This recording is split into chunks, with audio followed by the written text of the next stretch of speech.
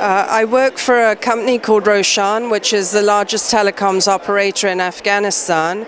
It forms part of the Aga Khan Development Network, which is a large NGO which consists of a not-for-profit side and a for-profit side. I work on the for-profit side in the technology sector, and we are based in Afghanistan. We are the largest telecoms operator. We have invested over $500 million in Afghanistan. We have created employment for 1,200 people. We represent 6% of the GDP of Afghanistan, and we've created 30,000 indirect jobs.